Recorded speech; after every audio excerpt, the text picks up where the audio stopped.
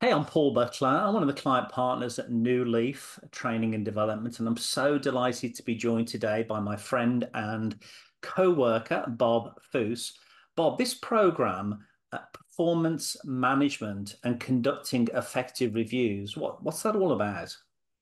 Yeah, well, it's as simple as what it's called. And so we're going to talk about how do you, as a leader and as a manager, really get the best out of your people. And so what we found is that there are a certain mindset and a certain skill set that will really help leaders and managers manage performance well. And so we're going to talk about how do you give effective feedback? How do you have those conversations?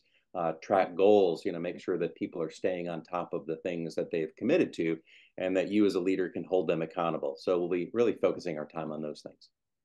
Bob, I obviously know you well, but for someone that doesn't know you well, what's your credibility to facilitate a conversation on something as important as this? Important as this?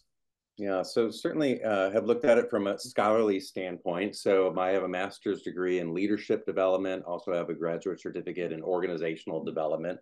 So I've studied a lot of the research around, how do we help people perform at a high level? How do we help teams and leaders do well? And then I spent about 26 years of my career working with a global organization where I led teams, both co-located teams and virtual teams and hybrid teams.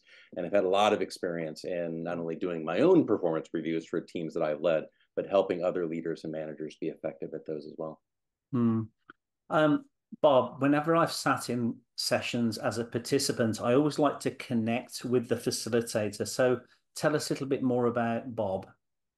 Yeah, so I live in Southern California, originally from the Midwest, though. So I'm still, my Wisconsin roots are still pretty deep. So still a Packer fan and a Badger fan. No offense to anybody else. And I would say that I like to spend some of my weekends sometimes just searching Orange County for the perfect chocolate chip cookie.